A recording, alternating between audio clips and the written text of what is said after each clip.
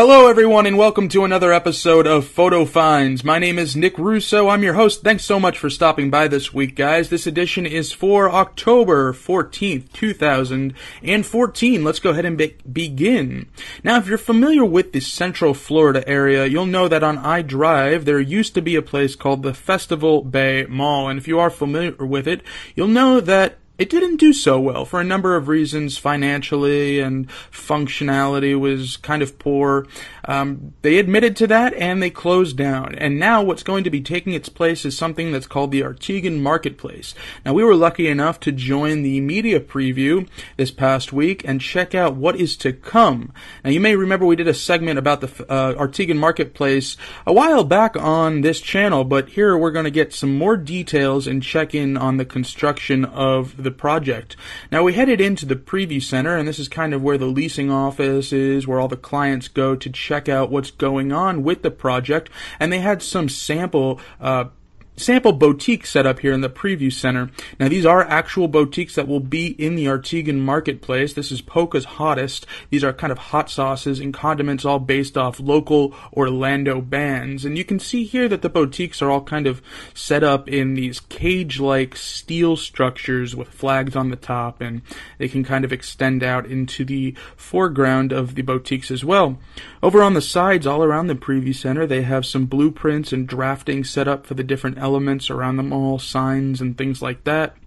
And this shot here can show you how some of the boutiques can be converted into galleries where artists can sell their work. So it's not only merchandise being sold. I guess art is merchandise, but they can also be more open galleries like this where they don't kind of fill the entire space.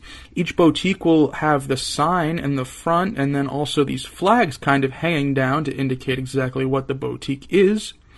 This is another gallery on the opposite side that's just showing more of the table structures that they have in the middle. So they offer a lot of different kinds of, presentation options for the leasers or the tenants. This is a Florida soap company, and this is kind of an example of how these boutiques, these steel cages, can be kind of transformed into a full functioning store. Florida Soap Company is owned by a woman named Misty, and she really expressed happiness about the affordability and foot traffic that Artegon Marketplace is going to provide for these business owners. And she also was really happy that it's an easy way to get into the retail market without too much of a risk. Here's some samples of her work there, and she was giving all of the people who attended the media preview a sample of her soap, and I still have it, and I like it. So that's a boutique you might want to look out for when the Artegon Marketplace opens. Another shot at the Polka's Hottest hot sauces. Those band-inspired sauces. And you can just get an idea that these are not makeshift boutiques. These are pretty permanent. The leases are from 6 months to a year. So these business owners kind of are going to be making home for a while in these booths. Now, we are heading out into the actual mall now, where all of this is undergoing construction. And if you see out in the distance there, we will obviously get some more up-close shots.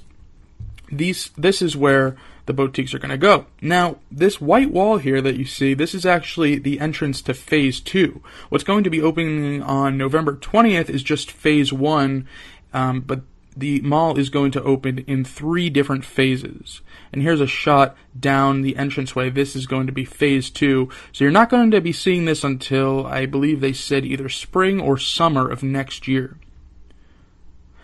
Now, these rafters are not new, but the tour guides were pointing out that although these beams and some of these design elements had been here since the beginning of Festival Bay Mall, a lot of people who visited the mall never even saw these things because there was not enough sunlight being let in and there was not enough light in there and it wasn't open enough. So one thing that they're trying to do in addition to the new boutiques is open up the space and give it a completely different feel, because one of the things that was kind of problematic for Festival Bay was the fact that their design elements were rather strange, and a lot of the time some people said they were creepy, and we'll see some of those in a bit that still remain. Here's a look at those actual boutiques. In all, there's going to be 165 boutiques from opening day. Here's a look at some of the space that can be rented out, the larger outlet space. This is Shepler's Western Wear. This is an existing store. It's closed down for the time being as these refurbishments and renovations undergo. But Shepler's is going to be cut in half, and the second half of it is going to be made into Gods and Monsters comic book store, which is going to be the second largest comic book store in America and the third largest in the world. So Shepler's is going to be reduced in size, but in return, we're going to get that comic book store, which is going to be complete with a wedding gazebo and a noodle bar where you can kind of play some video games and read comic books and just relax. It seems like a really interesting idea. Another shot of those boutiques and the cages. And now we're entering the Great Hall. So this is going to be kind of the main entranceway, and this area that I'm shooting right here over to the left of those boutiques is just going to be a seating area, a little dining area, casual dining area where you can get food from the food trucks outside and the food locations that will be stationed inside the Great Hall, and you can enjoy them in here. One of the most obvious and eye-catching elements of the Great Hall is the suspended playground up here, the green and orange playground in the background for kids. It's kind of a rope obstacle course, and we'll see it in all of its glory when it's done. It's kind of in its early stages here. This is the Great Hall entrance, lets in a lot of light, and in this room, this giant room, previously there was a kind of entranceway water feature, and it took them about 40 trucks of cement to fill in that greeting reflecting pool, I'll call it, and that is gone. And I asked, are you going to kind of have any water features in the entire mall? And their response to that was, no, we are trying to stay away from any elements, any representation of Festival Bay whatsoever. I guess it really puts a bad taste in their mouth that project didn't go so well. Down this hallway here, these shots show Outdoor World is in the background, so some of the properties, some of the stores are going to remain, like the larger Outdoor World and Fuddruckers, but for the most part, everything is changing. Now we're heading outside around this wet cement here, or this wet pavement, and we're heading over to check out Toby Keith's I Love This Bar and Grill. It's one of the more high-profile bars and restaurants that are going to be coming to the Artegon Marketplace. This is a patio that they have set up out here. It's going to hold about 36 tables. I think they said 32 to 36 tables. All right, heading into the side entrance here, and one of the first things that we see is a bar in the shape of a guitar.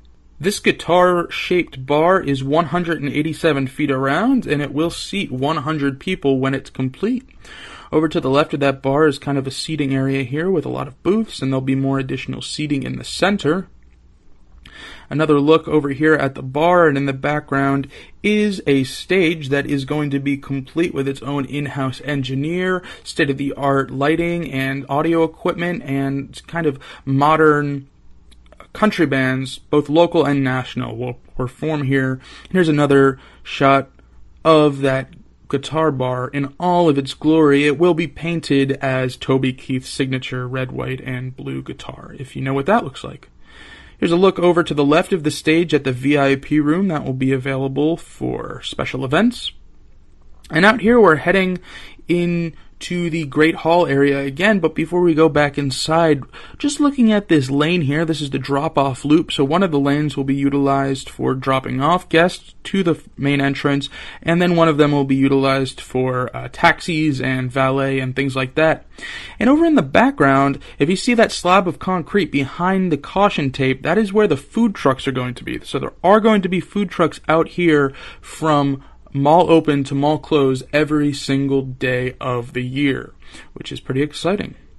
This is a look at one of the archways. This structure is not new, but they did paint these red, so these did exist when it was Festival Bay. But what I did want to point out here was kind of the old design elements. This is the elements that Festival Bay used to have, so you can see kind of the muted color tones, and you can almost see why it didn't really work. The checkerboard floor, it's turning into more of a dull but artistic looking palette, and I think it's just going to work for the space. A few more shots of the boutiques themselves. Now, one thing I want to point out here is that there is a lot of sunlight in the main hallways, but it does not reach the boutiques themselves.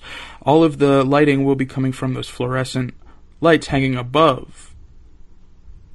Now, this area, this is heading into where the movie theater is, over to the left of the movie theater. This is where the previous Universal information area was, which will be turning into an art gallery. What will be featured in the art gallery is unseen right now. They know, but they're just not announcing it. Up close look at that, where the art gallery will be. Here's a more close-up look at the boutiques themselves. These are empty, of course. This one is a larger boutique, and this one is a smaller one. This is rather small, about less than 10 feet wide and long, and this is what it looks like locked up. So all of the owners will lock up their boutiques at night for safety, obviously. And these are the gift bags they handed out to the each member of the press. Now, I asked if these will be the bags that every single vendor will hand out, and the answer was that each vendor will have their own bags that they will hand their merchandise out in. So these aren't the ones that you'll be seeing on a regular basis. So just for the event. As we head out, just getting a look up at the banner. Grand opening, like I said, November 20th of this year. The last thing on the way out that I wanted to point out was that the Vans Skate Park has not started construction to its new title. It is going to remain a skate park, but with new ownership, and that process has not started just quite yet. Alright everyone, that is going to do it for this installment of Photo Finds for October 14th, 2014. I'm your host, Nick Russo, and until next week, have fun, guys. Bye.